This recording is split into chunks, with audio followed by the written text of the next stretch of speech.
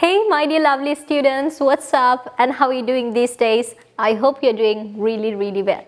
ඔන්න අද lesson එකේදී ඔයාලට ටිකක් confusing words දෙකක් ගැන explanation එකක් දෙන්න තමයි මම ආවේ. ඔයාලට ටිකක් පැටලෙනවා ඇතිනේ මොකක්ද මේ already කියන word එක. සහ අපි මොන වගේ අවස්ථාවන් වලදීද already use කරන්නේ. yet use කරන්නේ මොන වගේ අවස්ථාවන් වලදීද සහ මේ දෙක අතර තියෙන වෙනස මොකක්ද කියලා සමහරවිට ඔයාලා confuse වෙනවා ඇතිනේ. එහෙනම් ඔයාලා අද lesson එකෙන් ඉගෙන ගන්නවා already සහ yet use කරන්නේ කොහොමද සහ මේ දෙක අතර තියෙන වෙනස මොකක්ද කියලා. ඇත්තටම අපි මේවා adverb එකක් විදියට තමයි use කරන්නේ time එක describe කරන කාලය describe කරන adverb එකක් විදියට තමයි මේ already සහ yet use කරන්නේ. ඊට අමතරව තව adverbs of time විදියට still සහ just කියන words දෙකක් ගන්න පුළුවන්. හැබැයි මේ lesson එකේදී අද කතා කරන්නේ already සහ yet කියන words දෙක ගැන විතරයි. හරිද?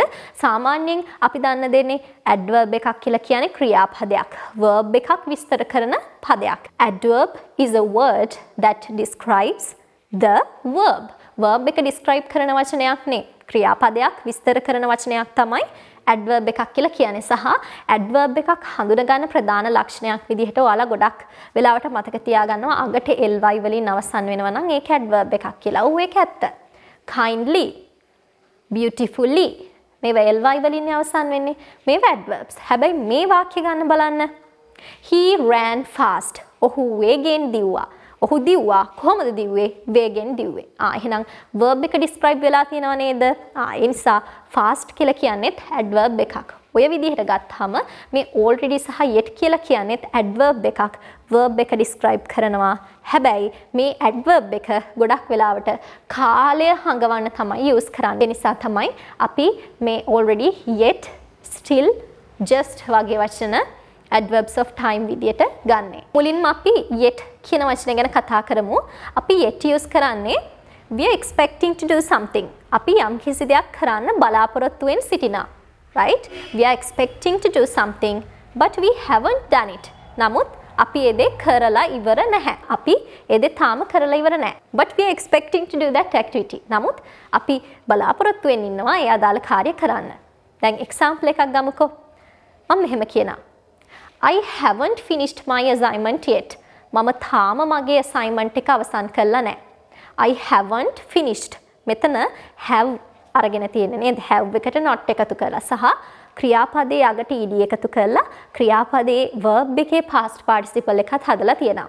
ඒ නිසා මේක present perfect වාක්‍යක negative අර්ථය දනවන sentence එකක්. tenses ගැන මම මෙතනදී ආයි කතා කරන්න යන්නේ නැහැ. tenses videos කිහිපයක්ම මගේ channel එකේ තියෙනවා.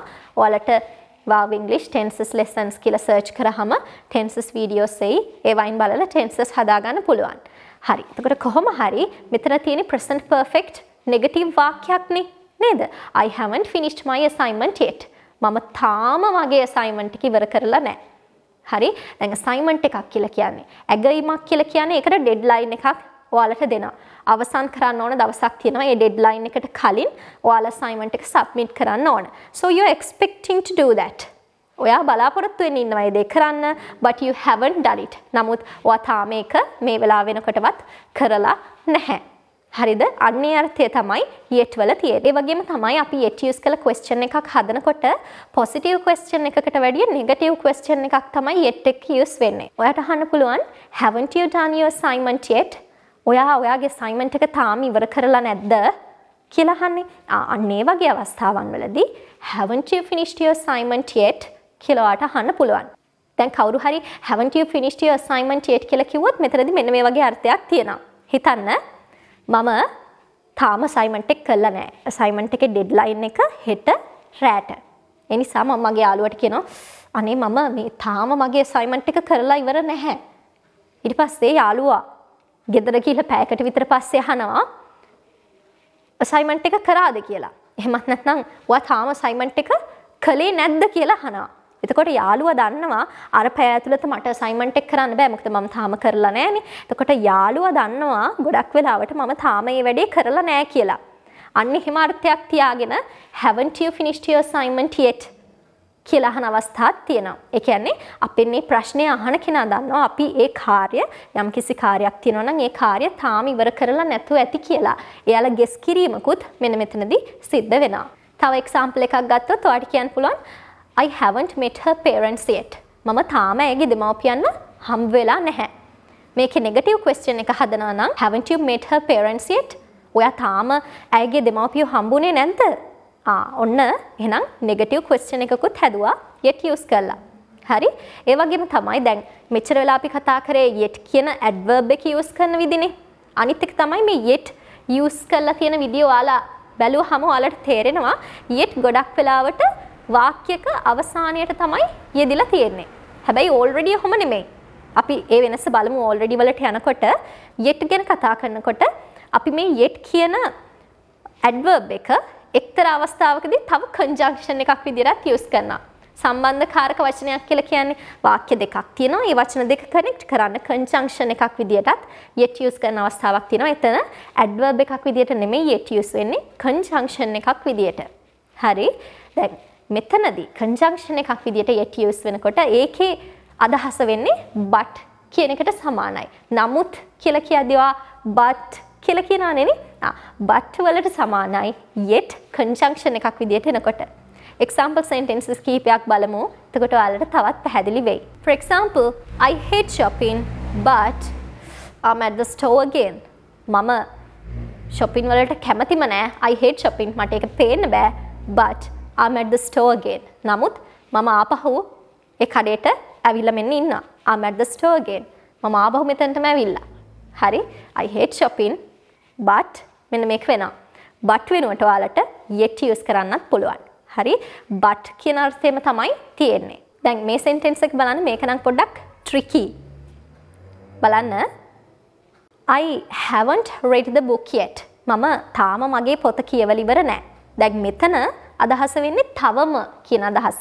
I haven't read my book yet. ඊට පස්සේ කියනවා yet I know the ending. නමුත් මම දන්නවා කතාවේ අවසානය. yet I know the ending. මෙතනදී yet use කරලා තියෙන්නේ but කියන අර්ථයෙන්.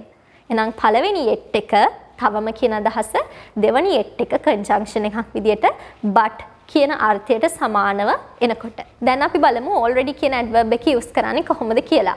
already කියන adverb එකේ meaning එක වෙන්නේ we are expecting to do something. අපි මොනවා හරි කරන්න බලාපොරොත්තු වෙමින් ඉන්නවා and we have done it.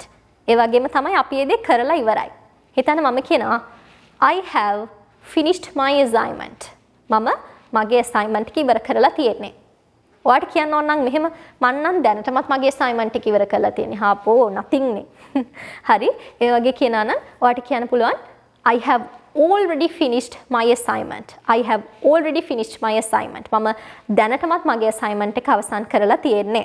I have already finished. Finish කියන ක්‍රියාපදයට කලින් තමයි already මෙතනට ඇවිත් තියෙන්නේ. හැබැයි අපිට අවශ්‍ය නම් already sentence එකේ අගට ගෙනියන්නත් පුළුවන්. නමුත් මම recommend කරන්නේ already sentence එකේ මැද තියෙනකොට හරි natural. ඒ නිසා sentence එකේ මැද හැකි සෑම අවස්ථාවකම already use කරන්න. I have already finished the assignment. ඒ වගේම ඔයා දැනටමත් assignment එක අවසන් කරලාද තියෙන්නේ කියලා අහන්නේ කොහොමද? have මුලට ගන්න. Have you already finished your assignment? ඔයා දැනටමත් ඔයාගේ assignment එක ඉවරද? Have you already finished your assignment? ඔයා ඔයාගේ assignment එක දැනටමත් කරලා ඉවරද? Have you already finished your assignment? මෙතනදී already එක්ක ගොඩක් වෙලාවට positive question එකක් එන්නේ negative question එන අවස්ථාවක් තියෙනවා. හැබැයි ගොඩක් වෙලාවට positive question එකක් තමයි use වෙන්නේ. මේ වගේ have you already finished your assignment? ඔයා දැනටමත් ඔයාගේ assignment එක ඉවර කරලාද? ඉවර කරලා නැද්ද කියලා අහනවට වැඩිය ඉවර කරලාද කියලා අහන එක තමයි අපේ natural විදිය practical english වලදී අපි use කරන්නේ ගොඩක්ම positive question එක. මෙතනදී listener හිතාගෙන ඉන්නවා අපි යම්කිසි වැඩක් කරලා ඉවර ඇති කියලා. ඒකයි මෙයා already use කරන්නේ. හැබැයි කලින් එකේදී yet වලදී listener හිතනවා අපි ඒ යම්කිසි වැඩක් දැනටමත් ඉවර කරලා නැතුව ඇති කියලා. ඉවර කරලා නැතුව ඇති නම් yet ඉවර කරලා ඇති කියලා හිතනවා නම් already. ඒ විදිහට සරලව මතක තියාගන්න. So guys, I hope you got it. That's how it goes. And that's the end of this lesson. මම හිතනවා ඔයාලට already සහ yet අතර වෙනස හොඳට පැහැදිලි වෙන්න ඇති කියලා. ඔයාලගේ example sentences පහළ comment section එකේ comment කරන්න. එතකොට මට check කරගෙන යන්න පුළුවන් ඔයාලට හරියට මේ lesson එක තේරුණාද නැද්ද කියන එක. So, I hope you enjoyed the lesson, guys. Let me know that in the comment section too. Lots of love for you. See you soon in my next videos. Bye bye.